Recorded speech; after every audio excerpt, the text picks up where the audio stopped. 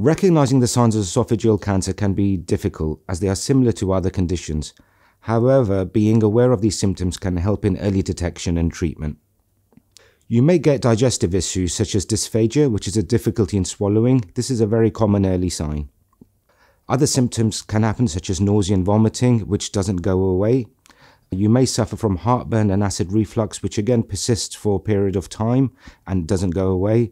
And then also indigestion type symptoms such as excessive burping or bloating. Other symptoms to watch out for include a cough that doesn't get better with time, a hoarse voice where you feel your voice is changing, unexplained weight loss which is happening without you trying to lose weight, a loss of appetite, and then feeling very tired or lacking energy all the time.